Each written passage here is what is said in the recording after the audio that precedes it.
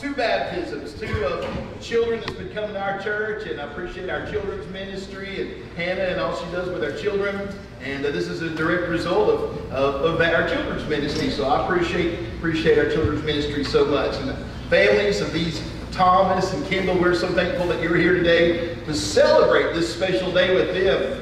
We went and met in the office and talked about what baptism meant. And they've already asked Jesus to come in their heart and save them. They've already been forgiven of their sins. When they asked Jesus to forgive them, and He's living in their heart. Today is just a picture of what's already happened in their life. And so thank you for being here to celebrate that. We're going to let ladies go first today. So this is Kendall Shelton.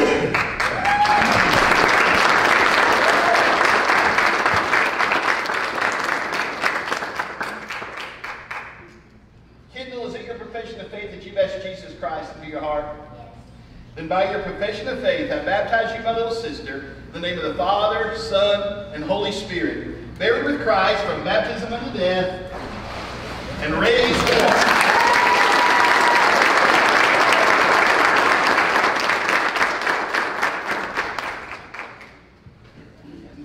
This is Thomas McGinnis.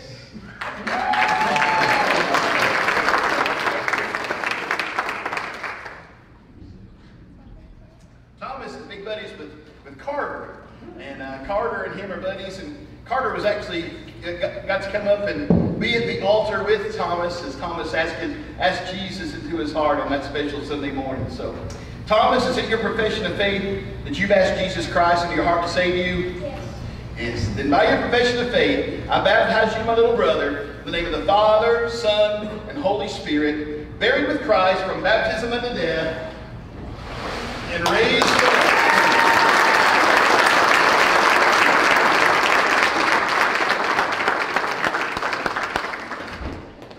Amen. What a special way to begin this service this morning. I pray that if you don't know Jesus as your Savior, you'll follow the examples of these two sweet kids who've accepted Jesus Christ and believe that He's the Son of God who died on the cross and rose again so that we can have the promise of eternal life. I pray that if you don't know that, you make that decision to know Jesus today. It's special because both these kiddos go to Russellville, where I teach school as well, and so we're going to baptize a couple of Russellville Hornets this morning and teach with Thomas's mom, Shanna, and his grandmother, Miss Debbie. I've known her for a long time. She's our 4-H agent for 4th grade here in town. So appreciate you all being here today. Well, let's pray, and then we'll get to our time of worship. God bless you today. Heavenly Father, Lord, we just rejoice with the families today of Thomas and Kendall. Lord, that they have made this profession of faith in you. Lord, there is no doubt at all that heaven is going to be their home one day. And Father, they can live their life for you. As we said, they're raised to walk in a newness of life with Jesus Christ, your Son, living in their heart. So Father, you just grow them, Father. And may we always as a church be willing to disciple them as they grow in their faith and grow in their knowledge and understanding of what it means to be a Christian. Father, I thank you for each and every person here today. I pray you'd speak to our hearts. And Lord, that we would be more like you and less like us when we leave this place today. Lord, let your Holy Spirit fall down now and anoint this time of worship. In the name of Jesus we pray. Amen. Amen. It's Glorious Day this morning, isn't it? Yeah. I don't know about you guys, but any service that starts with a baptism, I think that's the best way to start a service out, right? So we're gonna sing this song. It's kind of getting into Easter season, and I get excited about Easter. It's one of my favorite holidays. So we're going to be throwing a lot of Easter songs at you, and we got 2 of them this morning, and it's going to start with Glorious Day.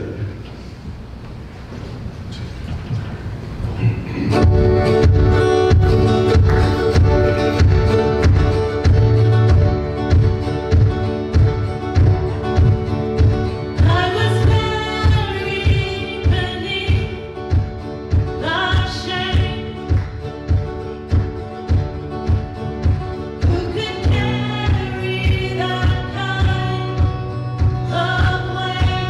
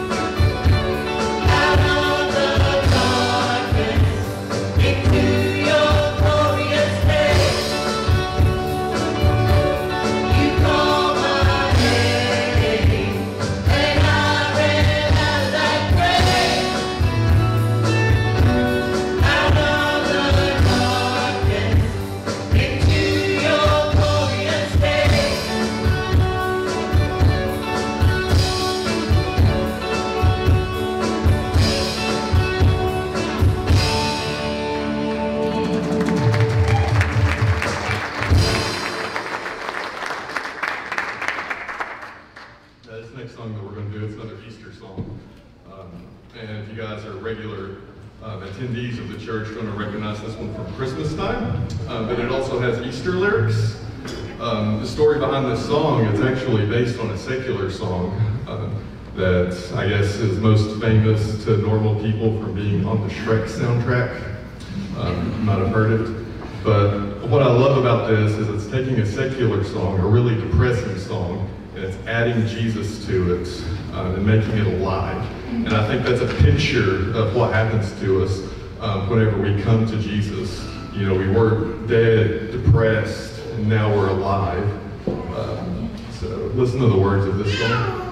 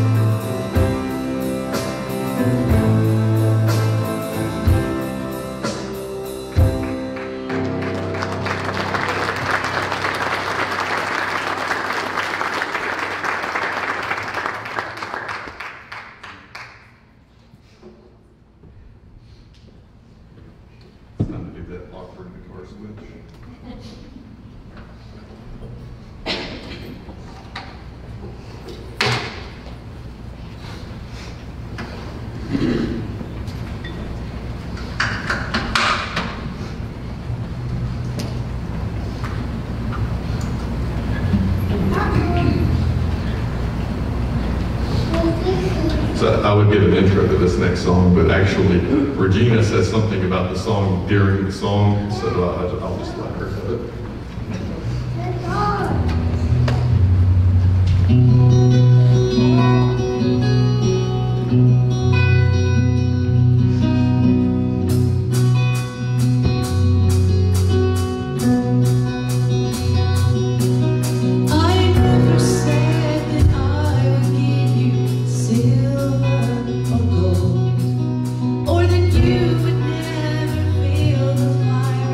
In the cold, but I did say you'd never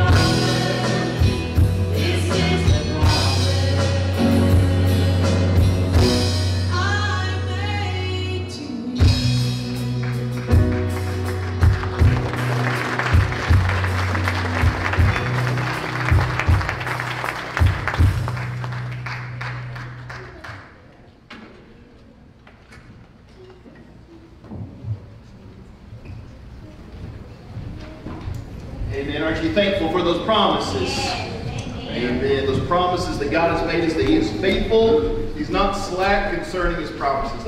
Let's go to the Lord in a word of prayer this morning. Heavenly Father, we thank you that you keep your promises. We thank you for those promises that you've made to us. Father, you are so good. You're an awesome God. And Lord, we just celebrate this morning all that's going on in this place. Lord, from the baptisms, from the time of worship, Lord, to declaring what you did on Calvary's cross, Father, and declaring that you rose again, Jesus Christ. Thank you for giving us eternal life. Lord, we pray now as we get into your word that you would just speak to us now. In the name of Jesus, we pray. And amen. Well, you want to open your Bibles this morning to the book of Galatians is where we are going to be. Children's Church is stepping out, I believe.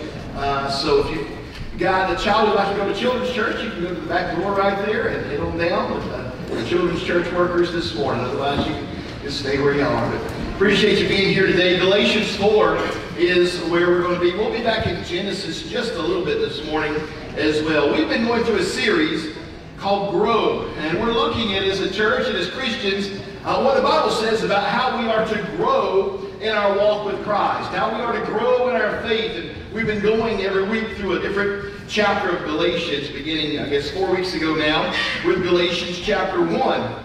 Last week we looked at Galatians chapter 3 with the message, Faith or Works. Today's message is a follow-up to that. Today's message is Trust or Doubt. And we have seen over the past few weeks as Paul is writing to the church of Galatia, he is really writing to them to beware of a false teaching that is coming to the church, this false teaching of a works-based salvation, that in addition to faith in Jesus Christ, these in Galatia were being taught that you need to also follow the Jewish law to truly be saved. And so Paul is writing and warning about that. And so again, he's continuing here in Galatians 4, talking about that, but God's led my heart to a different thought from Galatians 4 that I want to share with you, and it's this. As we go back and think about what we've talked about in the book of Galatians, if we are living by the true gospel, which Galatians 1 taught us to do, if we're a real deal Christian, not a hypocrite, which Galatians 2 taught us to be, if we know that we are saved by faith, and not by works, which is what Galatians 3 taught us, then are we applying that faith which saved us to our lives, or are we living in doubt that the Word of God is true? So this morning, let's pray, and let's ask God to show us, to speak to our hearts, and reveal to us any area of our life where we may need to grow in our faith in Him. So let's pray one more time. Heavenly Father, as we look into your word now, as we get into Galatians 4, I ask you as always to get me out of the way. Lord, we got a tremendous crowd this morning, but nobody is here to hear Scott Helton speak. It wouldn't be worth the time. But we are here to hear you, Father. That's who we desire to hear. So you get me, my thoughts, my mouth out of the way.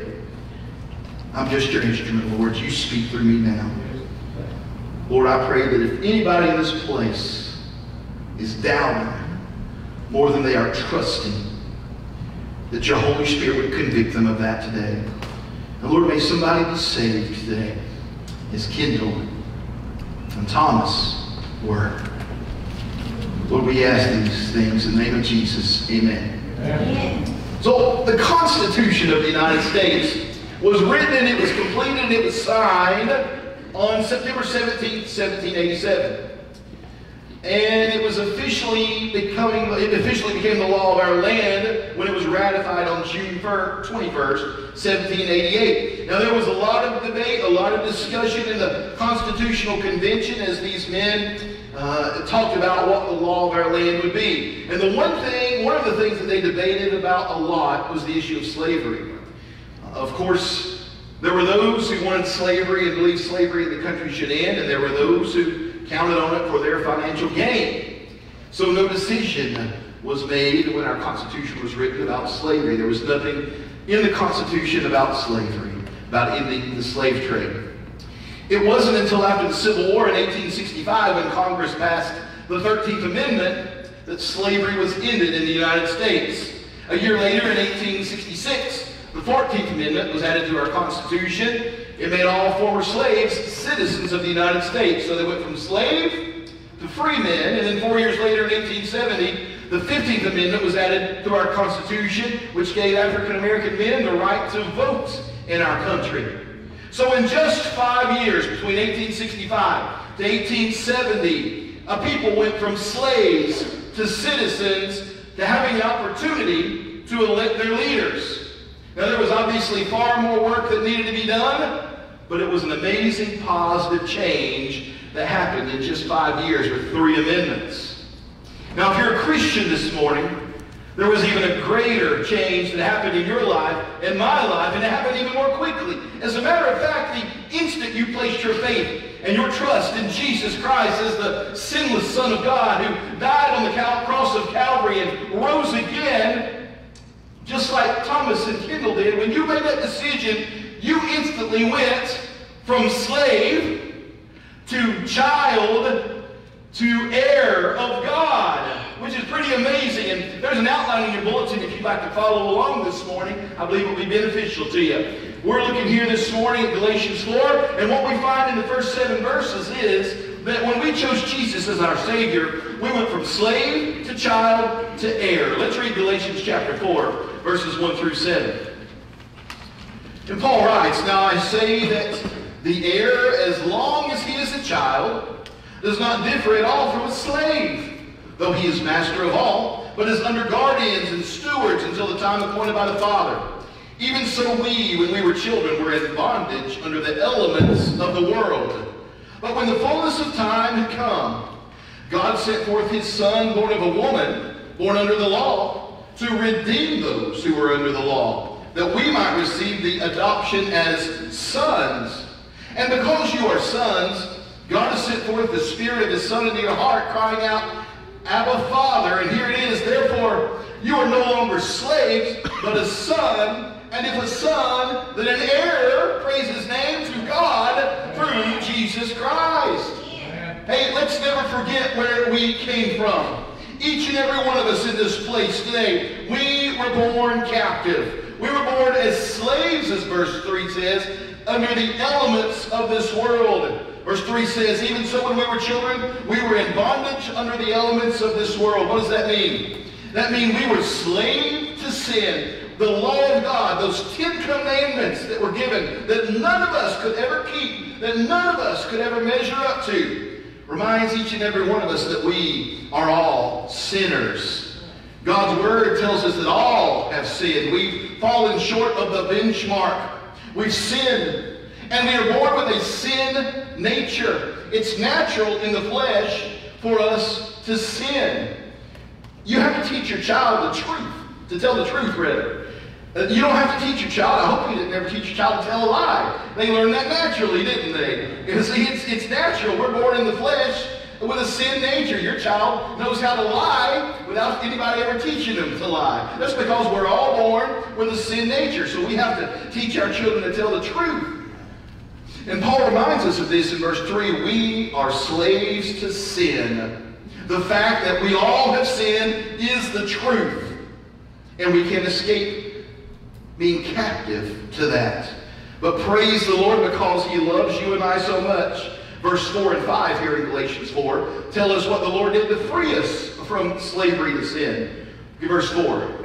But when the fullness of time had come, God sent forth his Son, born of a woman, born under the law, to redeem those who were under the law, that we might receive the adoption as sons. When the fullness of time had come, it says, that means when it was in God's perfect timing that God so loved the world that he sent his Son, Jesus Christ, born of a woman, born of Mary, and his Son born under the law. He was a Jew. He was raised in a Jewish home that followed the Jewish law. And in verse 5 tells us the reason Jesus came: to redeem those who were under the law. In other words, those who were slaves to sin. The law teaches us that we are sinners. The law teaches us that we have sinned. And so we are going to be redeemed by Jesus Christ from being under the law because we were slaves to that sin. So Jesus set us free from the bondage of sin. Here's how he did it, church. This is something to get excited about this morning. Jesus took all of your sin and all of my sin upon himself. He who knew no sin became sin for us, and he left that sin nailed to Calvary's cross, and he died on the cross, and he shed his blood because the Bible says without the shedding of blood there could be no forgiveness of sin. So Jesus shed his blood. He paid the price that we should have paid. The Bible says the wages of sin is death, and Jesus died in our place. Can I get a thank you, Jesus, today? Well, we need to understand that without Jesus dying on the cross to pay the price for our sin, that you and I would still be responsible for paying the price for our sin, which is death. Death and eternal separation from God in a place called hell had Jesus not died on the cross. So church, we need to be careful not to get so comfortably numb to the fact of what Jesus has done for us that we forget to praise him like we should. So Fairfield, I pray we give the Lord some praise today, amen, as we already have. But you know, it gets even better. That's good enough. We've been redeemed. We're no longer slaves to sin because Jesus took that sin upon himself. But it gets even better because verse 5 didn't end there. He redeemed us who were under the law. Why? Well, let's read on. That we might receive the adoption as sons. So that you and I could be called children of God. Amen? We could be called children of God. 1 John 3:1 says it this way, and I'm reading from the Amplified Version. See what an incredible quality of love the Father has shown to us, that we would be permitted to be named and called and counted the children of God. And so we are. What an amazing love God has for us, that we might be called the children of God. And you know what? We didn't earn that right by our own goodness, but rather we are children of God because of what Jesus Christ did for us. Turn to your neighbor this morning on your right side and tell him, hey, I'm a child of God. Turn to your neighbor on your left side and tell him. Oh, come on, we need a little more excited. Somebody shout, I'm a child of God. Amen. Now, if you can't shout that this morning, if you can't tell somebody that, John 1:12 tells us how we can become children of God. Listen closely. John 1:12 says, but as many as received him, as many as received Jesus, to them he gave the right to become the children of God, to those who believe in his name. You want to be a child of God, you got to receive Jesus. You got to believe in his name. You just need to believe and receive. Believe in the name of Jesus that he was the Son of God who died for your sin and rose again, and receive him into your heart and your life. I want to have a time of invitation if you'd like to do that at the end of the service, but you don't got to wait. Hey, if you need to come down the aisle and you need to get saved, we'll stop what we're doing and we'll pray and we'll celebrate your salvation right now. So don't you feel like you got to wait. If you're under conviction that you need Jesus in your heart today, well, you come on down anytime you want to. That's the most important thing that can happen today.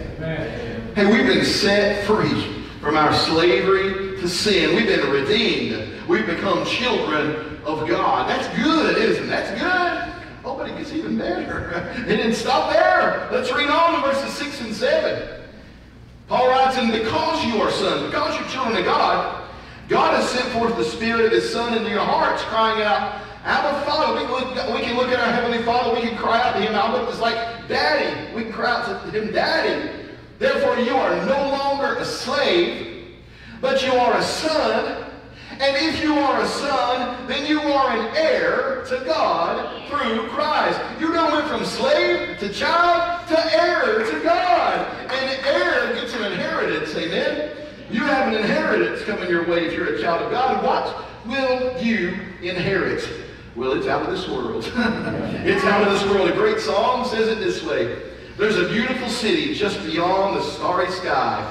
We shall inherit some glad day. There where Christ will ever be for all eternity, we shall inherit some glad day. We'll walk on streets of gold down heaven's avenue. Talk with James and John, all things will be new. We'll shake the Master's hand, and oh, won't it be grand, we shall inherit some glad day. One day soon he shall return, and we'll behold his face. We shall inherit some glad day. He'll show me to my mansion that he said he would prepare. We shall inherit some glad day. We inherit eternal life. Amen? What a blessing it is to know Jesus. What a blessing it is for Kendall and Thomas this morning and their family to know that because of their faith in Jesus, one day they're going to inherit a heavenly home for all of eternity, and that's for all of God's children.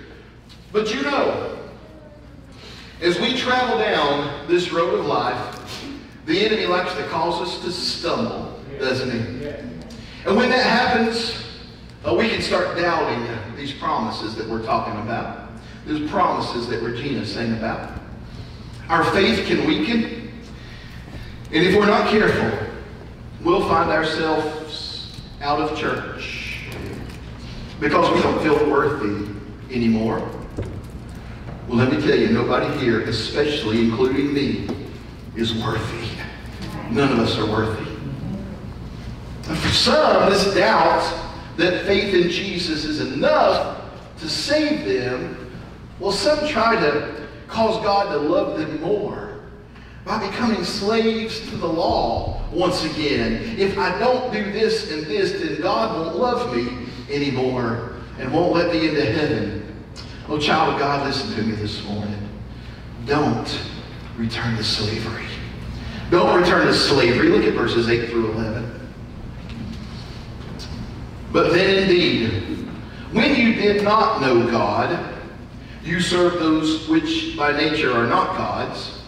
But now after you have known God, I like this, or rather you are known by God, how is it that you turn again to the weak and beggarly elements, to which you desire again to be in bondage? You observe days and months and seasons and years. I'm afraid for you, lest I have labored for you in vain.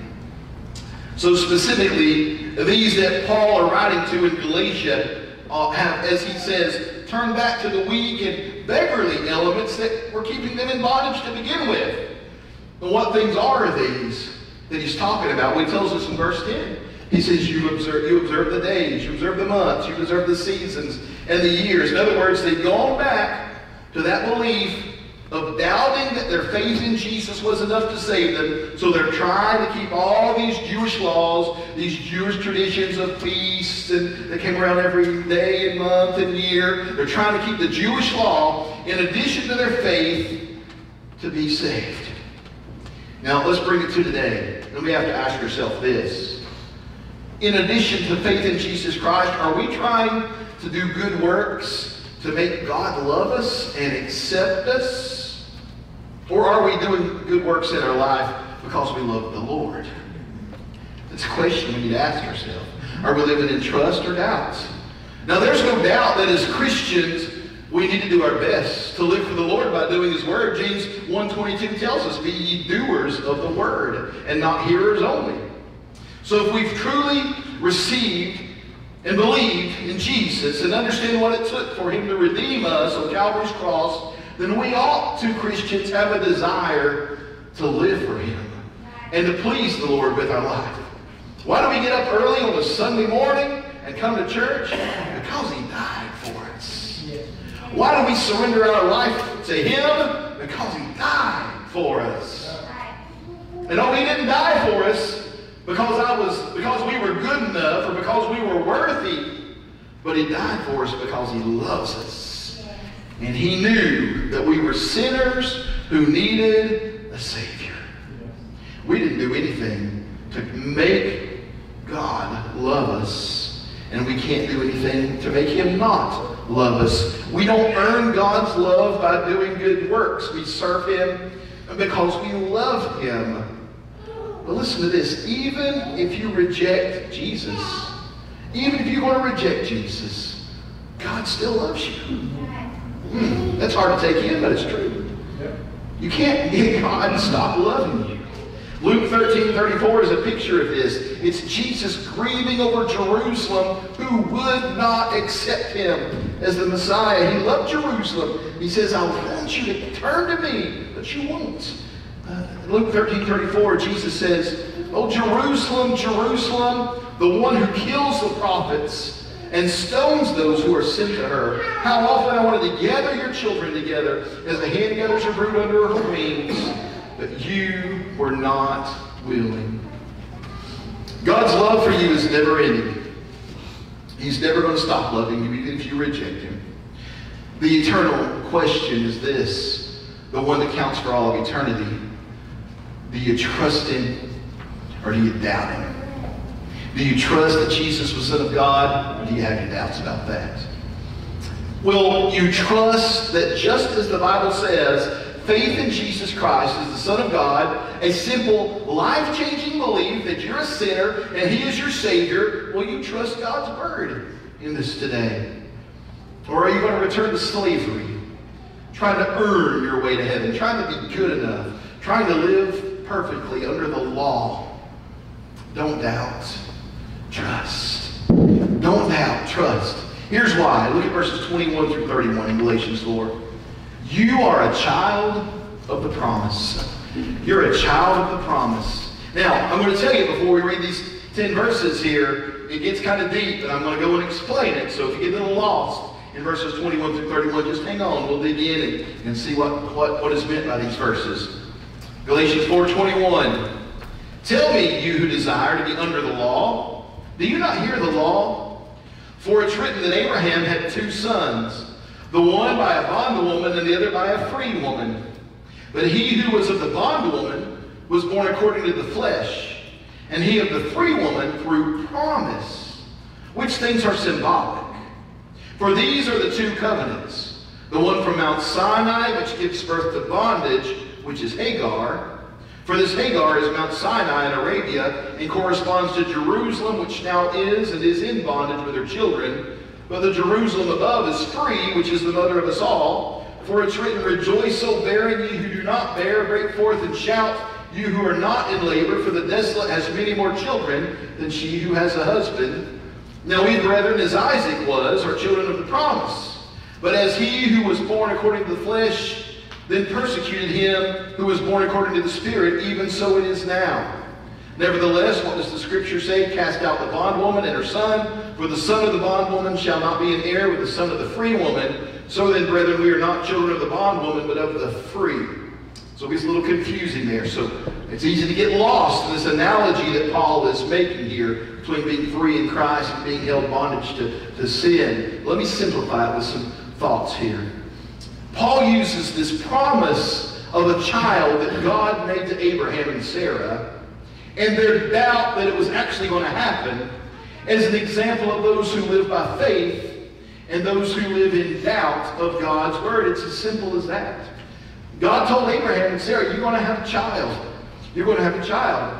But it was a long time, many, many years later, they began to doubt that they would ever have a child. So Sarah told Abraham, I'm not going to have a child, so I want you to sleep with my slave, with my servant, Hagar. And sure enough, he did, and Hagar became pregnant and gave birth to a child named Ishmael. And this represents the doubt of God's promise and trying to do things on our own. So let's look at this example in depth as we finish up this morning. And the first thing we see here, I want you to turn back to the book of Genesis with me now. Genesis chapter 15. I want you to see this with your own eyes. Genesis chapter 15. Why are we called a child of promise here in Galatians 4? Genesis chapter 15, we're going to look first here at verses 2 through 5. And what we're going to see here is that God made the promise. This is the promise we read here in verse 4 especially, that God made to Abraham and Sarah. So Genesis 15, verses 2 through 5. But Abraham said, Sovereign Lord, what can you give me since I remain childless? And the one who will inherit my estate is Eliezer of Damascus. And Abraham said, You've given me no children, so a servant in my household will be my heir. Then the word of the Lord came to him, This man will not be your heir. Here's the promise. But a son who is your own flesh and blood will be your heir. In other words, you and Sarah are going to have a child, your own flesh and blood. Verse 5. He took him outside and said, Look up at the sky and count the stars, if indeed you can count them. And then he said to him, So shall your offspring be. There's the promise. God made a promise to Abraham. You're going to have a child, your own flesh and blood, you and Sarah. And Abraham did well at first. Look at the next verse, verse 6 there. Abraham believed it. Abraham believed the Lord, and he credited it to him as righteousness. Abraham believed the promise that God made to him. Okay, God, you said it, I believe it. He made the correct first decision. He trusted God's promise. He believed the word of the Lord. That's faith. That's where you and I should be living. Faith that Jesus took us from slave to child to heir, and that one day when this life is over, we're going to have that promise of eternal life in heaven. And so we live in that faith daily, trusting the Word of God, letting that faith guide us as we go through this life, living for the Lord. But even though Abraham made this correct decision at first, when that promise seemed too difficult, here's what happened. Sarah and Abraham later doubted it. Sarah and Abraham later doubted it. Turn on over now to Genesis 16. Look at the first 5 verses here in Genesis 16. Now Sarah, Abraham's wife, had borne him no children, but she had an Egyptian slave named Hagar. So she said to Abram, "The Lord has kept me from having children. Go sleep with my slave. Perhaps I can build a family through her." Abram agreed to what Sarah said. So after Abram had been living in Canaan 10 years, Sarah, his wife, took her Egyptian slave Hagar and gave her to her husband to be his wife. He slept with Hagar and she conceived. When she knew she was pregnant, she began to despise her mistress. And Sarah said to Abram, "You are responsible for the wrong I am suffering. I put my slave in your arms, and now that she knows she's pregnant, she despises me. May the Lord judge between you and me." So the doubt of God's promise crept in, and it messed things up so badly. What you had was a promise of God. Now you got an illegitimate baby, you got a jealous wife, and an angry mistress.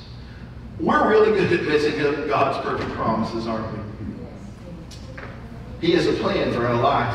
And when we begin to doubt, we mess things up. And look at the danger of doubting. Look at the pain it causes here. Look at the problems that it created.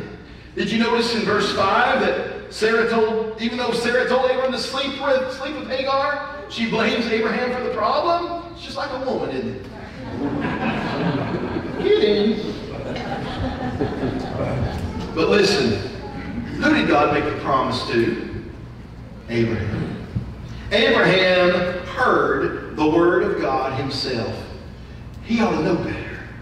He ought to know better. God told him, "I'm going to give you a son through Sarah." He should have known better. Sometimes we should have known better. I can look back at my life and I can see times where I should have known better. And I'm sure you can too. But here's the good news, folks. Even though Abraham and Sarah messed up God's plan, and even though we mess up God's plan at times, God still kept the promise. Look over now in Genesis 21. God kept the promise. Genesis 21, verses 1 through 6. Sarah and Abraham, they messed it up. God said, "I'm going to give you a child," but they tried to do it on their own. Another way, other than God's way. But even though they messed up, God still kept the promise. Genesis 21, the first 6 verses. Now the Lord was gracious to Sarah as he had said, and the Lord did for Sarah what he had promised. Sarah became pregnant and bore a son to Abraham in his old age, at the very time God had promised him. You know that word promise over and over again. Abraham gave the name Isaac to the son Sarah bore him. When his son Isaac was 8 days old, Abraham circumcised him as God commanded him. Abraham was 100 years old when his son Isaac was born to him. Sarah said, "God has brought me laughter, and everyone who hears about this will laugh with me." And she added, "Who would have said to Abraham that Sarah would nourish children? Yet I have borne him a son in his old age." A Christian, listen, even if it takes 100 years, God's going to keep his promise. Even if it takes 100 years, God's going to keep that promise. So can I tell you this morning, keep the faith. Keep the faith. Don't try try to make a way on your own. Keep the faith even when things seem impossible. Keep the faith. Even when the enemy puts doubts in your mind, keep the faith. Trust the Lord. God's word is true. His promises are sure. His way is better than our way. Trust Him. You see, Isaac was God's plan. Isaac was God's plan. Wouldn't things have been so much easier if Abraham and Sarah had just trusted God? He promised a son, and He kept His promise. Isaac was God's plan for their life. But they tried to do things on their own. And so we see that Ishmael was man's interference. Ishmael was man's interference in God's promise. Hagar and Ishmael. The problem wasn't their fault. She was a slave. She did what her master told her to do. Ishmael was the result of Abraham and Sarah doubting God's word. Now it's interesting to note that God still cared for Hagar and God still cared for Ishmael. It wasn't their fault. You can read over in Genesis 21, and if you will look there with me, in verses 17 through 21, after Abraham and Sarah had sent Hagar and Ishmael away because they were jealous, Sarah said, this little boy's not going to have any of Isaac's inheritance. They'd sent him away. And here's what happened in 17 through 21 in Genesis 21. God heard the boy crying, and the angel of God called to Hagar from heaven and said to her, "What's the matter, Hagar? Do not be afraid. God's heard the boy crying as he lies there. Lift the boy up and take him by the hand, for I will make him into a great nation." Then God opened her eyes, and she saw a well of water. So she went and filled the skin with water and gave the boy a drink. God was with the boy as he grew up. He lived in the desert, became an archer. While he was living in the desert of Paran, his mother got a wife for him from Egypt. So it's interesting to know that, it wasn't Hagar's mistake. It wasn't Ishmael's fault. This happened to them. And God still watched after him. God still loved them. God loves us. God loves us. Despite our mistakes, God loves us. Let's go back to Galatians 4 now with me, if you would, please. Galatians 4, because this long analogy that's a little bit confusing that we just read from Galatians 4, there's a simple fact from it that God wants us to learn from this analogy He makes with Hagar and Ishmael. And it's this. Look back in Galatians 4 and verse 24. What we find is this simple fact here, is that doubting God produces bondage. Doubting God produces bondage. Verse 24. Which things are symbolic? For these are the two covenants. This one from Mount Sinai, which gives birth to bondage, which is Hagar. This way that Abraham and Sarah tried to do their own thing without believing God's promise, when they began to doubt God's promise, and they tried to do it their own way with Hagar and then Ishmael. It represents the bondage we put ourselves in when we doubt God. When we live in doubt of His promises, rather than living in faith, we've returned to slavery. We put ourselves back in bondage. We're in bondage to worrying if we're good enough for heaven. And so we'll try to start doing things our way and try to earn our way to heaven, and we'll interfere with God's perfect plan, as Abraham and Sarah did. And we'll not enjoy the freedom that is found only in trusting God.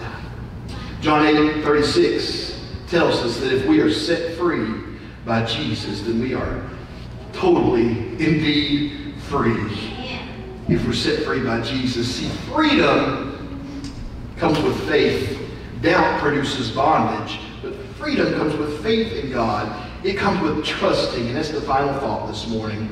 Trusting God produces blessings.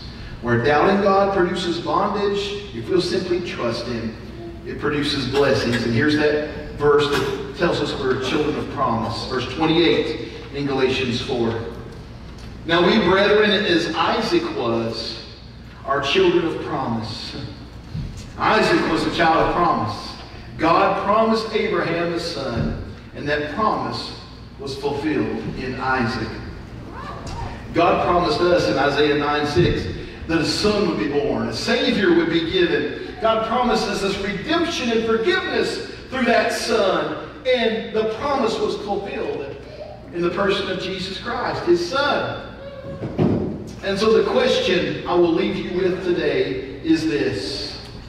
What are you going to do with that promise of redemption? What are you going to do with that promise of salvation and forgiveness and eternal life? Will you do like Sarah and Abraham? Will you doubt God's promises are true? Or would you do like Carter and Kendall did, and would you believe and trust it? Would you believe and trust it and be saved? You see, the choice is yours. But I'm here to tell you that you can be a child of promise today if you will trust and not doubt. Bow your heads and close your eyes with me for just a moment. Heavenly Father, I thank you for your word today. Lord, I thank you that you never break a promise to us. That your word is sure and it is true. And Father, as in the flesh, sometimes we let those doubts creep in. We try to do things our way instead of trusting your perfect plan. Forgive us for that, Lord. Lord, I pray now if there's anybody in this place who's been doubting that you could love them, doubting that their faith was good enough to save them, that through your Holy Spirit, Lord, you would call them to repentance of that today, Lord, that they would trust and no longer doubt, that they would trust in what your Son Jesus did, that they might be saved today. Help us all, Father. Trust. Trust your word, that it is true. Trust your promises, that they are sure. And when the enemy wants to put doubt in our minds, may our minds return to you and your word. Help us not to try to do things our way, but rely totally on you, Father. Trusting your way and your word. Amen. Keep your heads bowed and your eyes closed for just a moment. In a crowd this size this morning, there's probably one or more people here that have never made that decision to trust Jesus as the Lord and Savior. You've seen examples, we began the service, that this childlike faith that Jesus talks about is all it takes.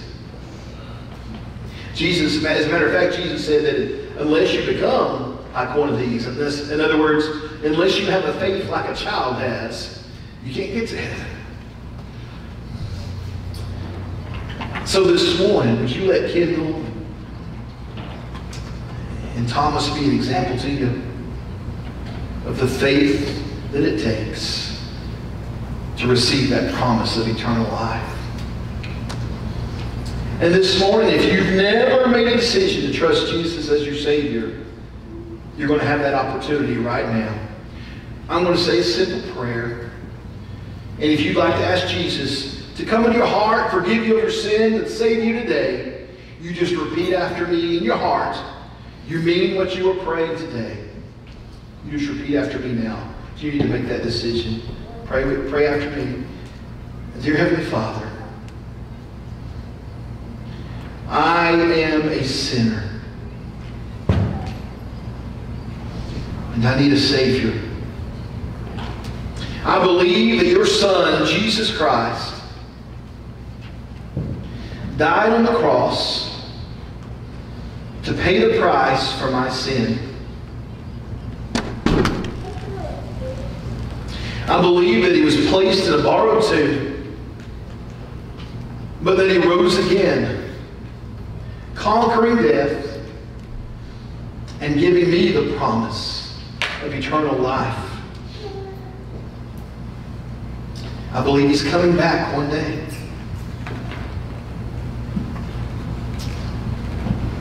Jesus, come into my heart. Forgive me for my sins and save me. I give my life to you. Amen. All heads bowed and all eyes closed still for just a moment. The Word of God says that if you believe in your heart and you confess with your mouth that Jesus is Lord, then you shall be saved. It's another promise of God that He doesn't break. That if you believe it, receive it, confess it, you will be saved. So who this morning believed? If nobody looking around, who this morning would raise your hand and say, I prayed just now for the first time, and I asked Jesus into my heart just now, and I want to confess that I'm saved. Anybody? I see a hand. Anybody else prayed that prayer this morning, and you know now that you've received Jesus as your Savior and heaven's going to be home one day. Anybody else pray that this morning? All right then. Well, I'm going to ask you to look up at me now. We're going to have this time of invitation, and if you prayed that prayer this morning, would you just make a public confession to this church by stepping and coming down the aisle and letting this body of believers here today know that this is your day of salvation. This is the day when you stopped doubting and you started trusting God. It's a big step. It's intimidating to come down in front of a crowd this size, I know. But if you raised your hand and you chose Jesus today, would you do that? Who knows who might follow you down this aisle and be saved also because you had the boldness to confess it today. Let's all stand. As they sing, if you chose Jesus today, you come on down this aisle. Come and let this church know that you were saved today. So step out and come now. If you chose Jesus today, you were saved. Come on now.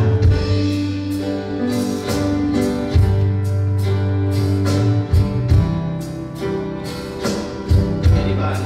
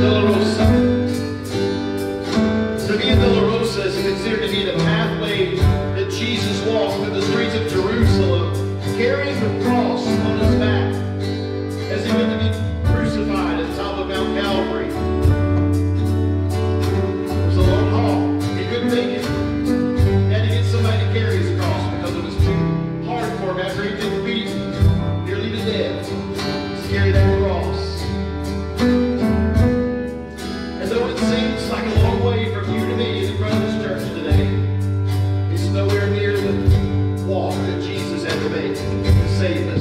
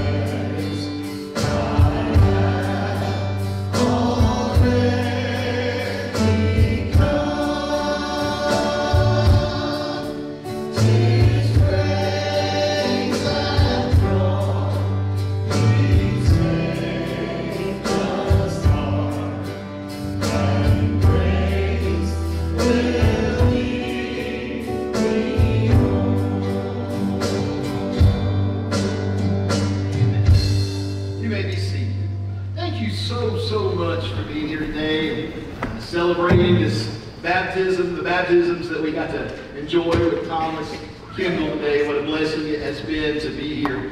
Yes, we hope this is not your only time coming and being with us. We want you to come back and be with us every time you get a chance. I want to go over a few announcements here. Won't take long. I'll be respectful of your time. Just a couple things coming up on our calendar. For our children, we've got coming up on April the 9th from 11 to 1 in the pavilion out here, an Easter egg hunt and cookout. I don't know which is better, find Easter eggs or eating hot dogs. I like both of them. Our kids are going to come and enjoy Easter egg hunt cookout. If you would like to make donations of candy or plastic eggs, little fillable items that you could put inside the eggs, or you give a cash donation if you'd like to do that. See Hannah Clark, raise your hand there, and you can go see her. And if you'd like to make a donation to that of any kind, we'd appreciate that greatly. We finished up our book study Wednesday night over at Davy Crockett Restaurant for our I Will book study. But we're not done. We've got, this week is designated as our mission project. So our first mission project was a project within our church family or within the church.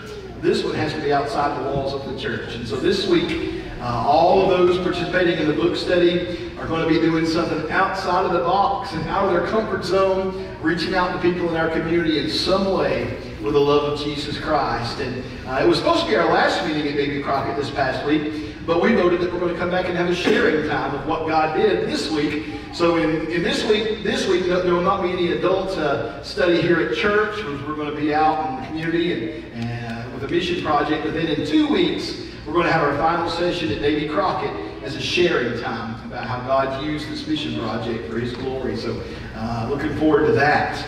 That'll be April 6th at 6:30 is the last time we'll meet there. Coming up on Easter, as Isaac said earlier, so on Sunday, April 10th, I believe it is, we'll be taking our Amy Armstrong Easter offering. We'll get those envelopes to you soon, and you can just place that offering in the offering plate that Sunday morning. The Amy Armstrong Easter offering supports missions in North America, church plants, places all over the place, all over the United States, telling people about Jesus Christ. A great ministry. Another ministry opportunity we're investing in the church is the Isaiah 117 house. Katie Beth, would you like to say anything about that? We're basically just going to be taking up clothes, like new clothes, for kids. They have them there from newborn to 17 years old. And right now they're really in need of preteen and teenage size clothing. So you can either buy new clothes and bring them to me, or I've had a few people give me money and I'll go shop and get it to them, or get gift cards that the employees at Isaiah 117 house can go shop for the kids for things that they need. So we're basically going to try to get some clothes together, because this is a place where these kids go, so they're not sitting in the DCS office between trying to get into a foster. That's right.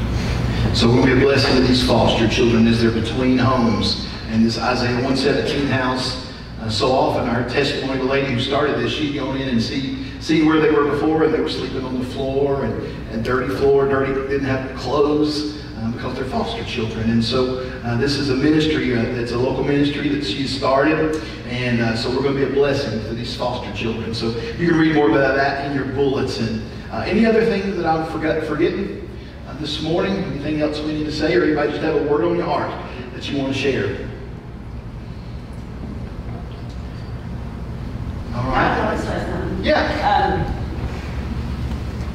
The ladies' class downstairs are beginning a new study, and the study deals with end-time events and what Scripture says about it. And so I'd like to invite any of the ladies that want to just come on down and be with us. We're just starting it. It's great. So far, so good. Amen. Amen. You come be part of Sunday school at 10 o'clock on Sunday mornings. Is Thomas still in here? Thomas, can you come up here for just a minute? Because your mom and I talked about something that I forgot to do earlier. And then Kendall will get you up here in a minute too. But Thomas's mom Shanna said that when he's baptized this morning, he would also like to join our church. And I forgot to take a note on that this morning.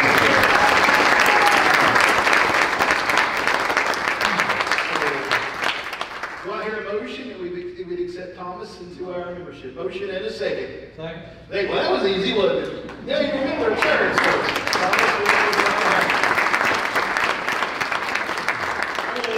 Thomas, stay up here, and Mom and Dad, if you'd like to come up here with him, you come on up. And then Kendall, would you come up? Anybody from your family wants to come up and stand up here with you? Because what we want to do is come by and congratulate you all on your baptism today. And so as we are dismissed, church, I hope you'll come by and congratulate Kendall and congratulate Thomas on their baptism, and just tell them how proud you are of them for following the Lord and leader's baptism.